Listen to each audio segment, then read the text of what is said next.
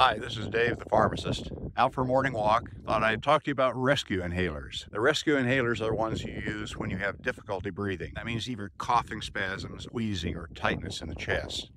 Treating bronchospasm, and that's a bronchospasm. Rescue inhalers can include albuterol, Atrovent. They're not the ones you use every day, they're the ones you use to rescue. I want you to shake that rescue inhaler up real well before you use it. Inhale all the way, exhale all the way out.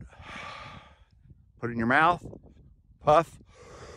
Bring it up, hold for about a minute, long as you can, and then breathe out. If you're using 2 puffs, I want you to wait about a minute in between the puffs. You can stick it in your mouth and go puff, puff, but you're not getting the full benefit of the inhaler. If you use 1 puff and wait about a minute, that bronchodilates, gets your bronchioles open. Then the second puff gets further in, it works even better. Most all rescue inhalers make your heart rate go up and feel a little jittery and jumpy. I don't want you to worry about it when that happens. If you're using both a rescue inhaler and the chronic inhaler, that's a corticosteroid, at the same time, please use the rescue inhaler and about 3 or 4 minutes later, use your maintenance inhaler. I hope you never have to use those, but if you do, at least you know how to do it. Thanks.